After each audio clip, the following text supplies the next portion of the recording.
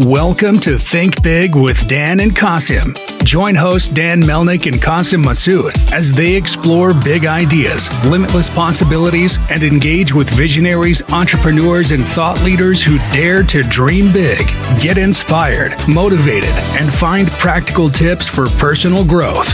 Think big, dream bigger, and ignite your potential. All right, welcome to Think Big with Dan and Qasim, and our guest today is Matthew. So Matthew, if you want to go ahead and introduce yourself, tell us where you live and what you do for a living. Sure. I'm Matthew Corozine. I'm living in Miami, and I also split my time in New York, where I own and operate Matthew Corozine Studio, where I'm an acting coach. I'm also a coach for mindset, entrepreneurs, and executives as well. And we have schools in Miami, New York, and now LA. Awesome. So can you just tell our audience, how did you get into coaching in the first place? What made you want to pursue that? I started as an actor, and I think my acting teacher in New York, I was mesmerized by, and I felt that his work was really transformational, and that somebody can get something out of you. I don't know. I thought that was the most amazing thing on the planet. I've just always been attracted to transformation. I've always loved that you can have an aha moment or something can really change rather quickly in somebody. And that you're somebody that can facilitate that or help unblock people. I don't know. I've always been mesmerized. It's kind of like magic to me, like sense. a magic show or something. I'm like, I just thought that was watching people change. It's just really incredible to be part of that. But I guess just more specifically, right? It's one thing to be an actor and you have a great coach, but to actually go and say, listen, I want to coach people myself. So just tell us about that journey. What specifically kind of made you want to go into this line of work? Yeah, I didn't move to New York to be an acting coach or graduate college and be like, I'm going to be an acting teacher. That was not conscious to me, but I think I'd have to go a little back. I directed, I was a natural leader. I would always help my friends with auditions and direct things. So I was always being a leader. So I don't think it was that strange that I ended up being an acting coach and an acting teacher. But I think it was from my acting teacher in New York. I studied at Carnegie Hall Studios, and my teacher was Robert X. Modica. And watching him teach the technique that I teach, I just knew that one day I wanted to do this. And I knew he didn't take on apprentices or assistants or interns. That just wasn't, he was very old school. So just from directing shows in New York, I just started to accidentally coach people. And I had a stage manager or company manager of a show I directed off Broadway. And she said, you should start a class of how you run these rehearsals. And she really inspired me. This is back 23 years ago. And she picked up a phone and called a rehearsal studio, and I booked a space, and I started with one class, and I was waiting tables, and I just fell in love and knew that it felt so good to be doing that. And it felt so horrible to be waiting tables that I was like, I have to find a way to do this other thing. And I felt like I had some agency and control of my career as opposed to being an actor where I had to wait for people to either validate me or cast me or give me permission to do my job. Felt like as an acting coach, I can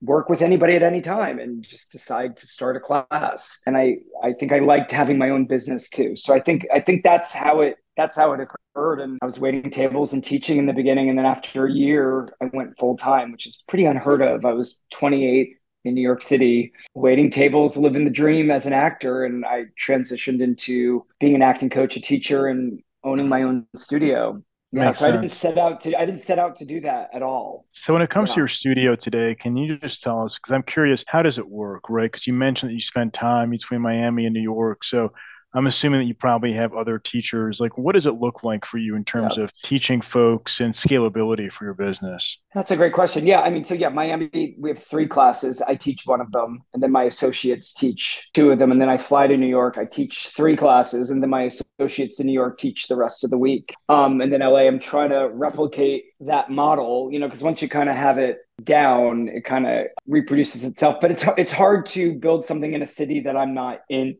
all the time. So I find that I can't replicate myself perfectly or my personality. And that's kind of been the draw of the work of the studio. So yeah, it's been challenging to scale it because it's personality based, and now I have a following, so it's hard to replicate it without me. It's not easy to do that. But do you as I think it's find. something that you could do like over Zoom, or does it have to be in person? Oh, hey, listen, the pandemic, I had 9 Zoom classes, and I think I made more money that year than I ever made, which is so bizarre. Maybe it was my PPP loans, but like, I pivoted to Zoom and I worked my ass off for 2020, 2021. I think I worked more than I ever worked because I was so scared about it, nervous about it, and didn't know. So I cut my prices and I went on Zoom, and I still have one class on Zoom and we're doing this on Zoom. I coach on Zoom each week. Yeah, I mean, I have one class now left on Zoom. Yeah, and I love that. I think it's great. And I don't want 9 of them anymore on Zoom, but like I like having one. So Right, that was a gift of the pandemic to even right. know that I could do this, or the technique that I teach, the Meisner technique, that it even translates to a Zoom medium, and it works great. You throw people in breakout rooms to run their lines, you bring them back, you have everyone turn their camera off, and you can run an acting scene that looks like it was filmed, and there's really good work that you can still do in a Zoom class, especially with the Meisner technique. So yeah, I was really blessed, and I pivoted very early that first week. I started my classes on Zoom. So I took off right away. Makes sense. So in terms of, the way that your class is structured, like how do you pick and choose, does somebody have to be qualified, have experience to work with you, or like what is your target customer per se? I mean, that's good. Like Miami, they tend to have to work with my associates first and build the foundation, and then they can move in with me, unless they had some New York training or some exact technique training of the Meisner technique, which is what I teach. If they've had a solid base of that, I'll put them in my class first. But if not, they got to get that foundation down. And you also want to weed out, you want to see who's serious and who's going to really commit to this. New York's a little different because some people with certain amounts of experience, but they haven't had my technique, I'll throw them in me. They're a match for me schedule wise. I mean, there's more going on in New York. There's more schools in New York. There's more actors in New York. It's a little more, and I teach more in New York. Yeah, it's a little more challenging. Yeah, so that is a different criteria because it's New York. So I'll take somebody who's done 5 Broadway shows, but they haven't done my class. But I'm like, oh, that type of personality is perfect for me here. Like I can throw that person into my class. Yeah. So I take more beginners to the technique in New York. In Miami, they have to go through my associates first because it's a smaller school and it's a smaller environment. Does that answer that question? Yeah, yeah. So what would you say is the biggest challenge you're facing in the business right now? I think that now that the pandemic is not a pandemic, getting people to commit. I think there's so much going on that people are doing everything. So getting people to like, I'm going to do this acting class and I'm going to commit to X amount of time. I think right now it's harder to get people to commit to things, especially in New York. Yeah, So how I do think you, it's so in terms harder. of committing, I mean, like, what is your strategy? Are do you try to get them to, I set? threaten them. No. I mean, listen, you're doing a passion in a craft that demands that you commit to it, right? So it's there has to be a level of seriousness to do my class. If someone's like, I'm just going to try acting for a little bit. I don't know if I'm the right studio or the right coach. I don't really want that type of person's intention. I really want the person that's like, I'm really hungry and I really want to be an actor and I'm called to this and I know that it's going to demand something of me and I have to give something up to get it. Like I want those people. And we say to people, hey, you have to have a 3-month commitment to begin this work. I mean, not Okay. everybody follows through, of course, life happens, but we do say with integrity, 3 months is a good start to see if this is for you. 90 Okay. days. So it's more of Yeah. like a verbal, it's not like It's a you're making a verbal mistake. thing. No, they Yeah, pay for a month at a time, but it's a verbal agreement and integrity that this is what it demands to build the foundation. makes sense. So how do you get the word out about your business? I mean, that's interesting. How did you hear of me? Yeah. Yeah, I mean, I think Instagram has just been a great tool. Like my students posting photos from class or videos of class, and then their friends seeing it, and just being in the biz for 23 years. I think social media is the best. I don't really do any advertising. Once in a while, I'll run an ad, but it's mostly tagging people and them sharing it and stories, and word of mouth has been really, really a great thing for me. Yeah, for sure. So in terms of scalability, like what is the vision, right? Like you talked about, potentially, having classes in different parts of the country, like what are you trying to get to, at least in terms of revenue? Like, what is your current monthly revenue and what is like the revenue number that you're really striving for in 2024? I mean, I don't know. I don't know if I want to say exact numbers here, Sure, but like, sure. I mean, everybody wants, once you get a taste of stuff, and more money is more opportunity, right? And a little more freedom to do what you want. And I'm really big on why you want to do what you want to do, and really living in the future like you already have it, so you start attracting it. But yeah, I mean, I'm also believe in loving what you have when you have it, right? So Right, I want to dream big, but I also want to love where I'm at. So I don't right. have the pressure that I need to do anything more. But I think hiring people I've trained and I love, and expanding this because I know that it's transformational, and I think people need more meaning and more art and more something that commits them to something greater than themselves on this planet. So I know the need for it is there. I mean, I'd love to be in all the major cities. I'd love to teach in Europe. I'd love to do master classes around the world. I would love to, go to colleges and do this for a weekend. And I've done a little bit of that. I would love that to be booked. I mean, I'd like to double where I'm at now. And of course, there's more employees in too. There's more, Right. more people, more headaches, more money, more problems, but you have better ones and you just get better at dealing with them. I don't feel I'm in a rush. Yeah, I also want to do I'm in the process of doing a reality show based on my class that would be pitched to Netflix or HBO. So that would be really cool. And I'd love to do a TV show of what I do. I think that would be really cool. And like, that's a dream of mine. And I know that would bring in great money eventually. Yeah. And just keep going, but I'm not attached if LA works or doesn't work. It's okay. I got New York. I got Miami, Makes sense. So, you know. what is the role of technology? Like you mentioned Zoom, but like how else do you use technology when it comes to your business? I mean, we have QuickBooks, right? So that's all online and we do our payroll through that. And I mean, Zoom, yeah, what we're doing right now, me doing a podcast. I mean, Instagram is a huge thing for my business with actors and artists and self-taping and self-promoting. And I do videos, TikTok now. I do videos all the time of just, hey, quick little acting tip or quick little mindset thing of how the brain works and how to get out of your head today. You know what I mean? So like, I just been doing those quick things, and I never thought I'd be someone that would do that. And like, I'm doing it, and I really like doing them. It's really cool, So, I mean, that's everything. I feel Do like you, my whole life now is technology, and on some level I'm always working. It's my own business too, it's a business, but it's also a coaching business, and it's a artist space, and it's acting training. It's all of that, all of those things. do you get good traction on TikTok and Instagram? No, I mean, TikTok, I'm still so fairly new. But Instagram, yeah, Instagram's pretty good. And I do podcasts, I do stuff like this. I feel pretty good about that. Yeah. I mean, I'm not in the millions, you know what I mean? But like, I think that's been a good thing for me. Yeah, Yeah. And I hire a social media person, and she does my videos, and she runs it, and she takes stuff from class, and she formats it and does all that. So I don't right. have to do all that, which is great. Yeah, for sure. So, obviously now in 2023, people are looking for ways to use AI for their business. So, do you currently use AI, and if not, like, do you see it playing a role in your business, as things kind of go forward? Yeah, I don't know enough about it right now. I don't currently use it. I'm not against it. I'm sure we all will on some level, right? Just like the ATMs replace tellers, whatever. I'm sure that people are threatened and frightened and feeling all sorts of things, especially being in the arts, right? I don't think anything will, like TV and radio didn't replace live performances. Nothing replaces that. Right, theater will always live.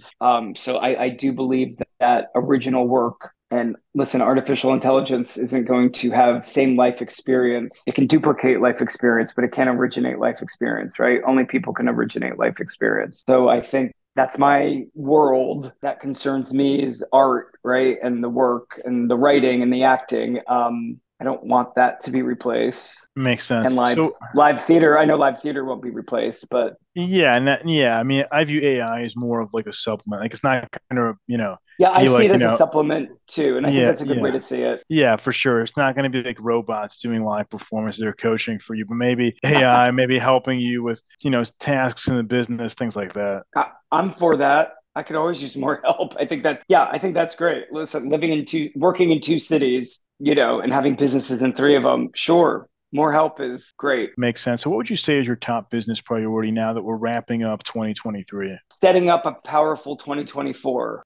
I think when you run a business, you run two businesses. You run your current one and you run your future one. So you're running two at the same time. So I'm really big on what's happening right now, being out of the past, and creating a future that I love. So I think right now I'm wrapping up in setting myself up powerfully for a compelling 2024. And listen, I'm hired by artists and actors that hire me to be their coach, right? So like, I know the world doesn't run out of that, but you do have to replenish that. And especially doing classes that are ongoing, you have to love the people you currently have and attract the new people, because people move on, people live their lives, or they have an expiration date with you, or people do what they do. And then they, the level of disappointment in running a business, you have to have a high threshold for disappointment. Makes sense. You have to have that's my business advice to anybody running a business. Like, disappointment and living in the unknown and letting go of control you have to be into that some level. Makes sense. So what would you say, speaking of advice, like what would you say is the one biggest piece of advice that you wish you knew before you started this business? Don't believe your thoughts, all of them.